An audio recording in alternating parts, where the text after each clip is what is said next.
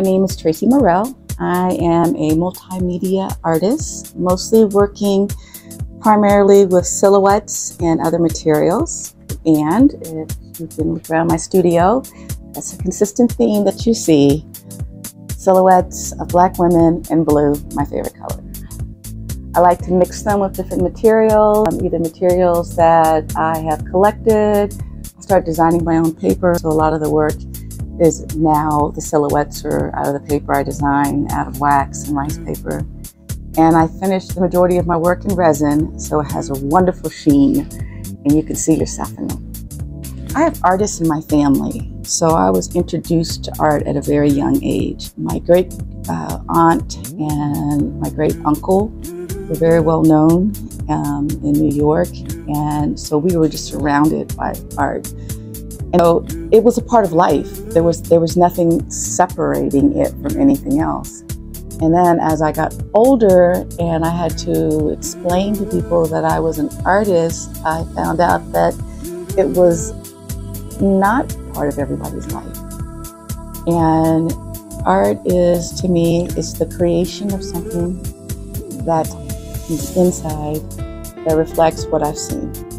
So, for instance, when I look at my silhouettes, that is the image of how I see Black women. I see them in a graceful pose. I see them in a pose of, in some cases, carrying a burden, but they're strong and they're doing it. This one right here, you're just seeing those lovely froze with flowers in it. But I'm taking what I see and I'm bringing it forth, and I'm putting it in a form where others can experience it. So my dream job was the music industry, and I was in it, working for a record label and just having a great time. And the longer I worked in it, I realized we had two value systems, and I either was going to change my value system or I was going to get out. So I got out of the music industry. So while I was trying to figure out what to do in the meantime, I decided I wanted a painting of a sunrise over my staircase, and for some reason I just knew that I could do it. It was in my head.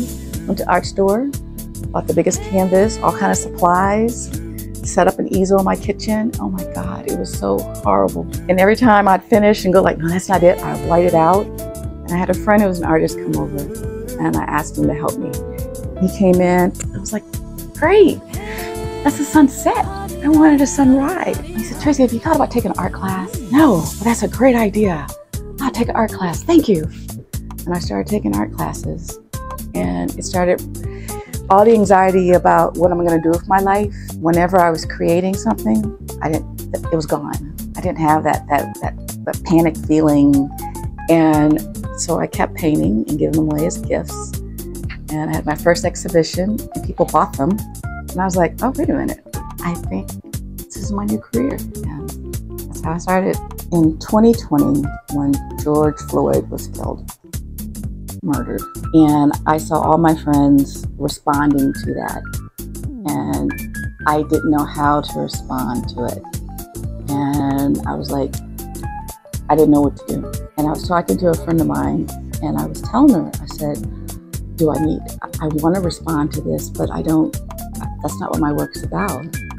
And I'll never forget, she said, Tracy, what you're doing is just as important as those who are out there painting the murals and, illustrating what we go through. When someone looks at your paintings, they feel peace. And we need that just as much as we need the paintings or the art forms out there that get us ready to fight or, spearhead something. She said, so keep doing what you're doing because it is needed just as much as what other artists are doing. So I continue to focus on what I'm doing and realizing that it does have value. The first one is that starving artists, that needs to be removed completely from, our language. No artist is going to be able to create when they don't have their basic necessities. The other thing is that what we create of people of color is not a sub-creation to what's out there. It needs and it should be honored and recognized for the hard work. All this work is intentional. It's not something that we got into a corner and did. I mean, we think through it. We spend more time trying to figure out what to go on the canvas or what to go in this, you know, whatever we're working on, just like every other artist. Those that are making the most money are white men, and that needs to change. And, you know, Black artists are like being discovered now and being collected, and the work is being traded, but a lot of it's being done after they have passed on, so they're not able to reap the benefits of their work. All of that needs to be adjusted. And then women of color, come on, we're doing some badass stuff. We need to be paid the same as white male artists. I'm ready. The most beneficial thing to me was having a mentor. And I had two. One was Louis Delsart, and that's my first mural I worked on. And that was the first time I was in a space where there were other artists. I mean, artists were flying in to work on that project. And we were just having a great time. First time I was in the studio and everybody was bringing in bottles of wine. I was like, yeah. So mentors and the mentors I've had after Louis have all given me something. The other thing I think that's really important is that surrounding yourself with other artists, so that you basically create your tribe, that you can have feedback. And there are days that I just can't get started.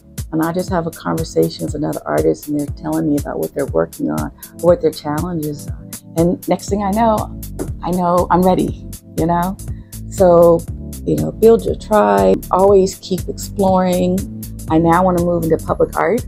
I know nothing about public art, but with this residency that I have now, I have a time and a space to read and get to meet public art artists and find out how to do it and how to do it well.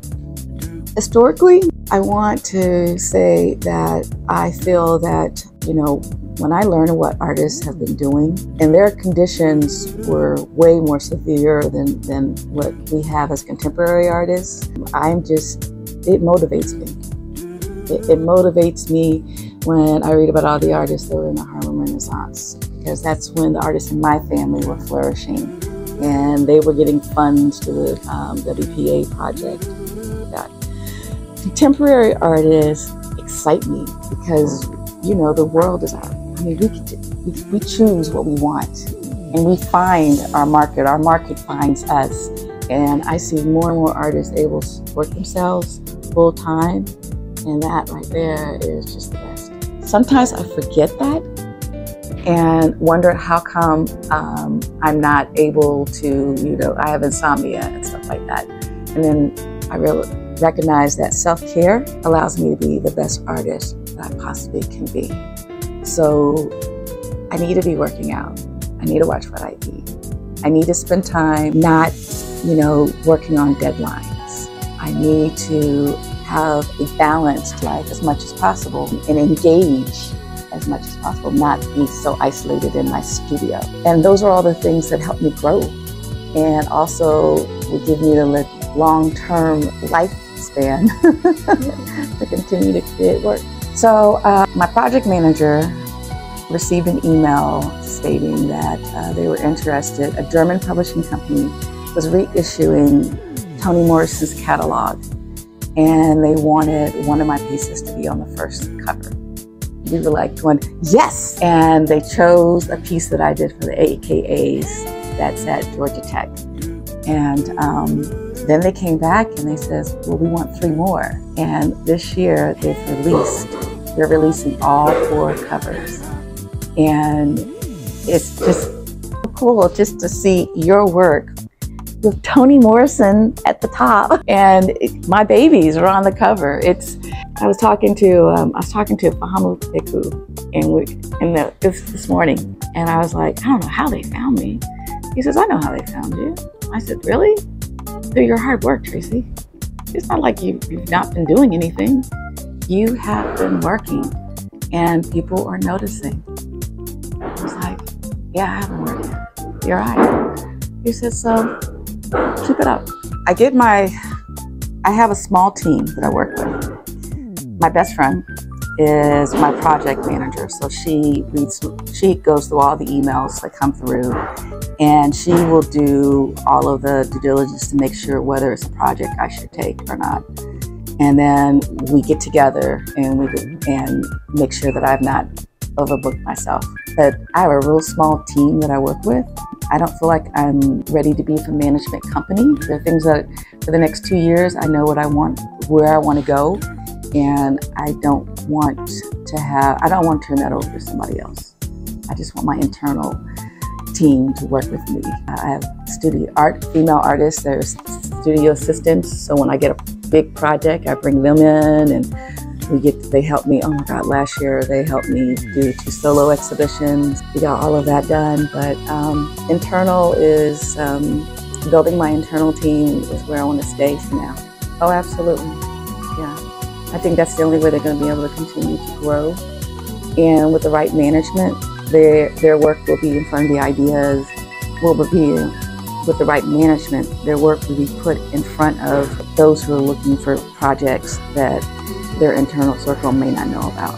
So it's something that, I look at artists who, like Toni. I mean, she has an amazing team on what she's doing and the scope and scale of what she does. And I was like, how does she do that? Because she has a gallery, she has a management team, she has all of that. But she's operating on that level, you know? So at some point, you know, it's something that we're gonna have to look at. But then we'll be able to benefit from it.